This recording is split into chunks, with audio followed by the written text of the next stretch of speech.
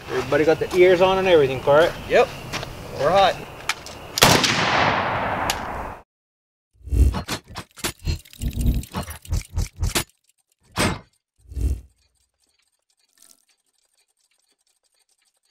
Hey folks, Jeff with Gear Reports, Gear-Report.com, and I want to talk about this slick little trigger you see here. I say slick, it's actually pretty dirty. This is fresh from the range. We put some rounds on this trigger, and I'll tell you what, we were fairly impressed. This is from WMD Guns, and you see it's mounted in their Beast forged lower.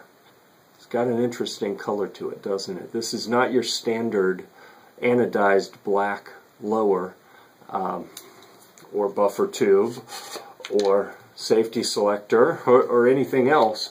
All of these metal parts, with the exception of the trigger pins and the takedown pins, are nickel boron coated, so they call it NiB-X, NiB-X. Nickel boron offers corrosion protection. It offers a little bit of kind of baked-in lubrication. It's actually harder than your typical anodized material as well. So a lot of benefits using this nickel boron coating.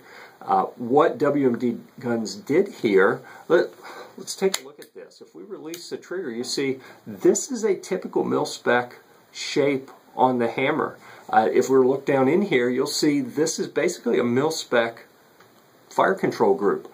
But WMD Guns did a couple things to it. Number one, they did a nickel boron coating on the whole package. So with the exception of the springs are not coated.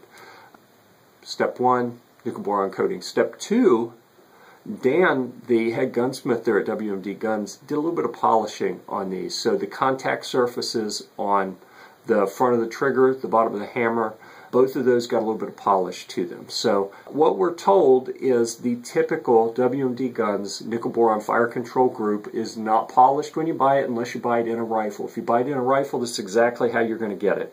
Already polished, already assembled. Dan also tweaked the springs slightly to reduce the trigger pull. It's around 5 pounds instead of the typical 6.5, 7 pounds on a mil-spec trigger spring. So those things were done to it. Understand that if you buy a WMD Guns rifle that has this trigger, this is how you're going to get it. If you simply order their $48 nickel boron trigger kit, the Fire Control Group kit, it's not going to be polished, but Dan tells me anyone with a Dremel tool or a little bit of elbow grease can polish theirs up and get pretty much the same result. You can go online and figure out what angle to bend the springs to give you that 5-pound trigger pull, and you'll get the same result as we have here. So what did we think about this? I mean, it looks cool, but how does it work? I mean, in essence, this is a mil-spec trigger that's just had a coating and a little polish put on it, right? So is that worth anything to us? And I got to tell you, I was kind of surprised. I expected this trigger to come in last or dead, either dead last or maybe second to last. We had a stock mil-spec trigger in our trigger test, and since this is based on a stock mil-spec trigger, I figured that's pretty much where it would end up. But the little bit of work that was done, I'm told that the standard nickel boron fire control group that you get if you just order this $48 part from, or parts kit rather, from WMD Guns, with the nickel boron coating, it does help the feel of the trigger a little bit, but then if you do some additional polishing on it, that's going to make it a little bit better as well. So what do we think of this? Honestly, the way it's packaged here, this was a big hit with our testers. Pretty much everyone in the test group listed this. We did a rank ordered list of if you could have anything that we tested for your own to keep, what would you like? Everyone listed this. Most people listed it fairly high on their list. There were a couple items that folks said, you know what, if all I can have is a stock trigger, maybe I'll just keep what I have, and I don't need the standard mil-spec trigger. So it's kind of a big deal that this mil-spec trigger with a little coating and polishing and spring tweaking moved up appreciably in the list. So we're pretty happy with this as an AR15 or AR10 trigger. More importantly, we crowned the WMD Guns Nickel Boron Fire Control Group as the value king. What we mean by that is, if you got 48 bucks to spend, this is your best value in a trigger upgrade. we had triggers that ranged from almost $250 for several of them to $225 to $250 in that range, down to, I think the Hyperfire EDT was about $90 as an MSRP. Boy, I got to tell you, we like that one too. There's a great value in the Hyperfire EDT. So evaluate what you're looking for. It's hard to go wrong with either one of these, but unfortunately for Hyperfire, WMD won the value crown because it cost around half and delivered more than half of the performance as it was configured and set up for our tests. So really happy with the WMD Guns Nickel Boron Fire Control Group. We think it's a great value. We think if you like the general feel of a mil-spec trigger, that's what you grew up on. You know, a lot of people like me, only experience I had with the AR platform was an M16 that I fired back in the Air Force. Guess what? That was a mil-spec trigger group. So that's kind of what I grew up with. If that's the feel you like, this is about the best option I can think of, and on a cost basis, very good value here.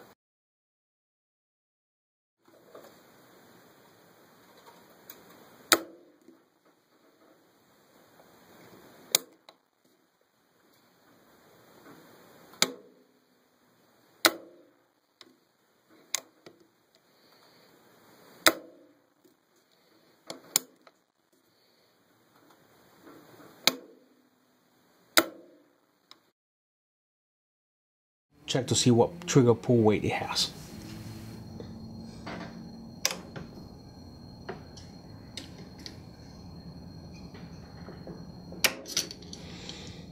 £5.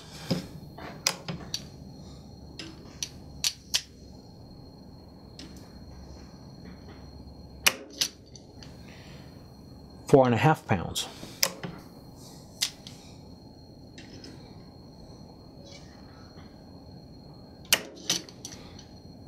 £5.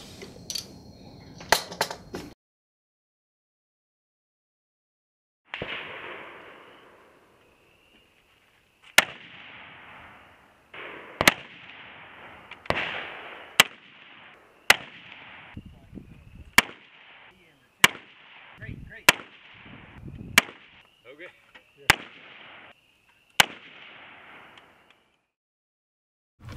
Okay, so we just finished the long distance forehead shooting portion. We were shooting from the benches with the shooting rest, and so now we're going to go around and get feedback on all the triggers. If you're working off a budget though, well, yeah, budget. This WMD. Oh yeah. Again, we don't know how much factory polishing and tweaking they did on springs. Yeah. Apparently, it's minimal that a user could be expected to do at home. For $48, yeah, you can't on the value category, it by far kicks everything else's tail. Yeah. Oh, yeah. Yes, absolutely. It felt good. Take that one off. Hot All right, there. ears. To shoot.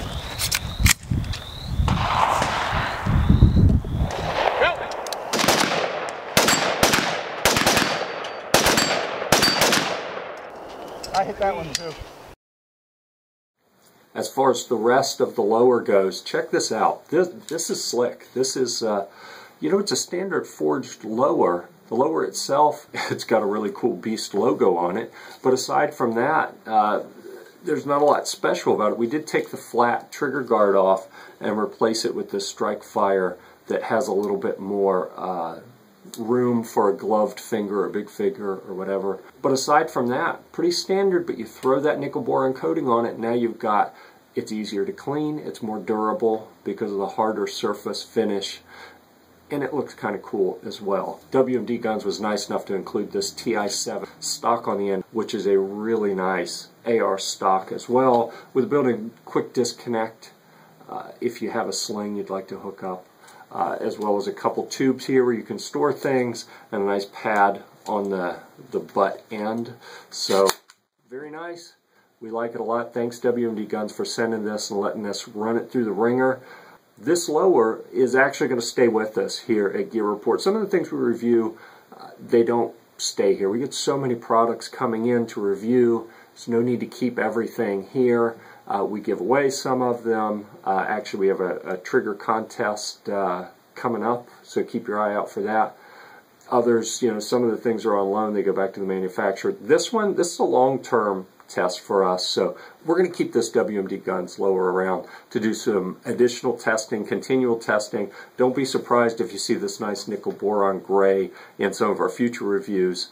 So we're really excited about this. It's a nice lower. It really is.